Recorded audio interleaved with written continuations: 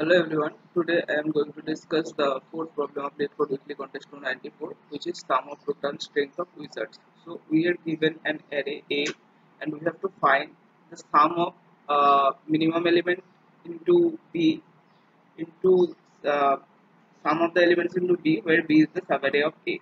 Okay, we have to find the total sum of minimum of a subarray into sum of the subarray for all the subarray of the current array. Okay, so there are four elements. Let's take this example. There are four elements. So total number of subarrays will be n into n plus 1 by 2, which will be 4 into 5 by 2, 10. There are total 10 cases here, total 10 subarrays, and for every subarray we are taking the minimum of the subarray and sum of the subarray, and at the end we are adding all of this. So I hope you got the question. Now let's move on to the approach of a solution. So I hope you have solved similar kind of problem where we try to find out what is the sum of all the minimum elements of all the subarrays. So for that type of problem, what we will do, we will take one element, current element AI, and we will try to figure out what is the number of subarrays where this current element is minimum.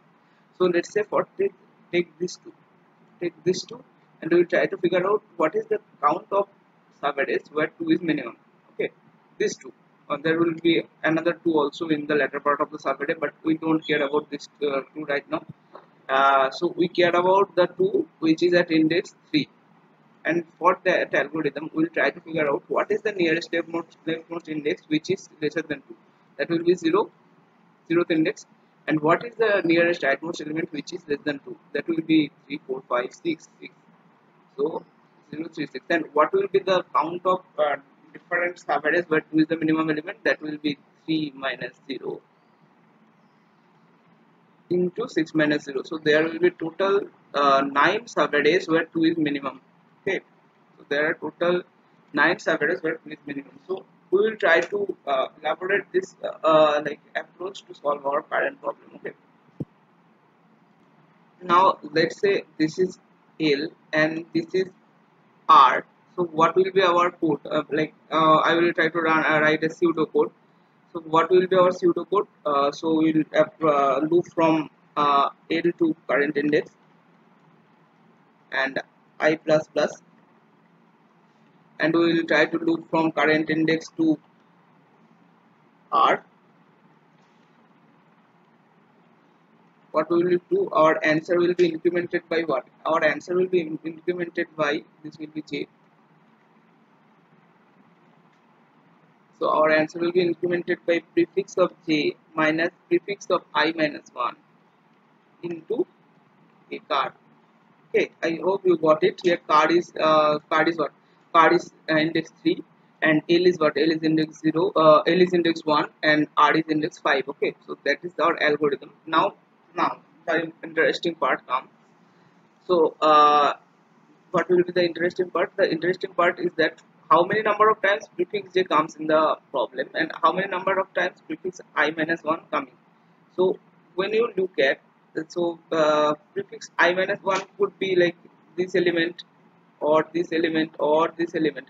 So how many number of times this is coming? The number of times it is coming is that say prefix j I am talking about. The number of times it is coming is car minus L plus 1. Okay, car minus L plus 1. And how many number of times prefix I minus 1 is coming?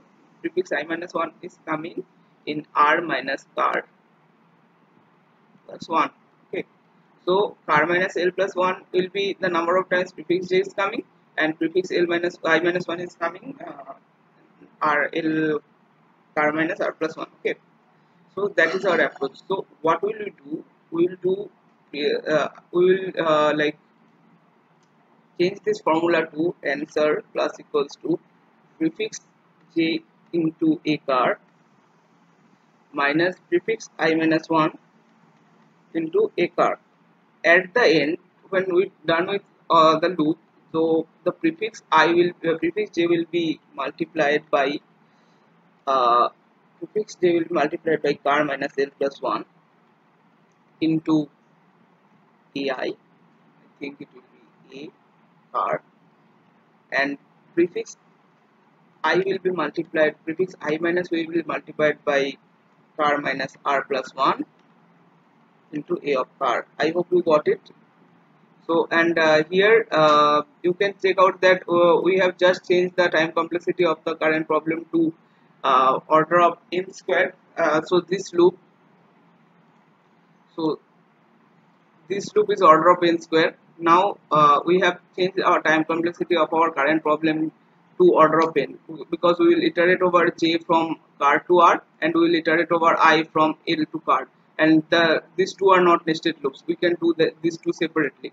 So this will be order of n and this will be order of n, but for every index we are doing it, right? So for every index, let's say for 2 we will be doing it, for 3 we will be doing it, so our overall complexity will be order of n into n.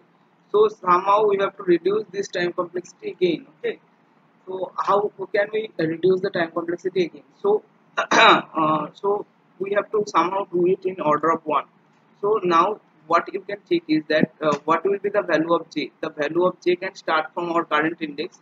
The value of j can start from the current index and it goes to the last index r. So we are just taking this car minus l plus 1 will be constant for all the value of j.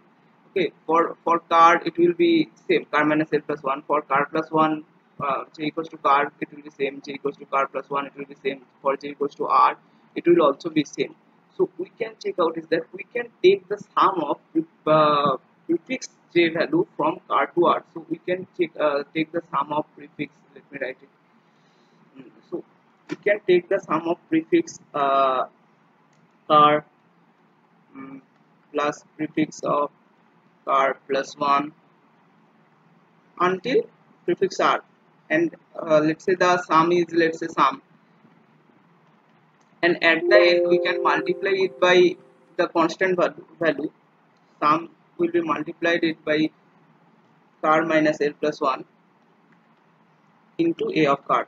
So first we are doing is that we are taking the sum of the prefix values from car to r, and at the end we are multiplying it by the constant values car minus l plus 1 into a of car. Similarly, we can do the same thing for prefix I minus 1. So we can do the same thing for prefix I minus 1. So our sum will be, in that case, will be prefix I minus prefix l minus 1 plus prefix I minus 1. Okay, prefix n minus 1 to prefix I minus 1, that will be our sum, and at the end we are multiplying the sum by car minus r plus 1, r minus car plus 1 obviously, because r is greater than car, into a of car. So at the end, let's say this sum is, let's say call it what we call it, left sum, and let's say this is called right sum. Let me write it. This is right sum, and at the end we are doing right sum minus left sum. Okay, so I hope you got my approach. So for doing this kind of thing, like we are taking the sum of prefix values, we will take the prefix sum over the prefix sum subarray. So I will try to explain it in my code. So let's see my code now. So let's say this is the prefix array. Okay, prefix sum array, and this is the sum of the prefix sum array. So let me take an example and try to explain it. This is, let's say 1 2 3, and the prefix sum will be 1 3 6, and we are taking, this is the prefix sum. Now I will take the prefix sum over this prefix sum again, so it will be 1 4 and 10. Okay, so this prefix sum is the prefix sum array, and this is the sum of prefix sum array. Okay, now I hope you got it.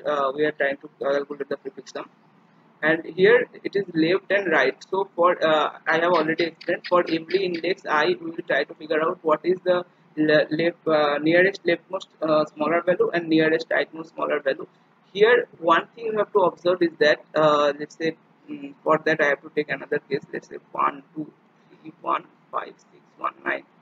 Now if you let's say there are similar amount of elements, similar elements. So now we have to take any one of these, like this one could be in this one subarray, or this one could be in this one subarray. Okay, we can't take this one as both of left subarray and right subarray. Like let's say there are same element in both left and both right, so we have to consider, like let's say So let's take this case. So if we include this one as both in this one subarray, like the left, let's say the left of this one is this 0 and right of this one is this 0, then we can got into the problem, because our algorithm then will take this 0 as uh, left of this ones also. So we have to consider only the left or right where we are considering similar values. So let's say let me take into my algorithm. So here when we are trying to calculate the rightmost index, so for this one we are considering this one in this subarray, okay, this one subarray, and when we are considering left, we are not considering this one as this one subarray, okay. So this L will be this, for this one L will be this, but R will be this, okay. I hope you have got it. Now when we are calculating the both the right subarray and the left subarray, when we done with the calculating left and right, we are trying to calculate the right sum and we are trying to calculate the left sum, and at the end we are taking the difference between right sum minus left sum and adding it to the answer. I have explained it what is the sum p and what is the sum and why, what is the right sum here. This is the left sum and this is the right sum. So I have explained it. If you still have any doubt, you can ask me in the comment section. If you have still any doubt, like any part of the code you are not understanding or any part of the explanation you are not understanding, please write in the comment section. I will answer your every doubt. Please like the video and subscribe to my channel.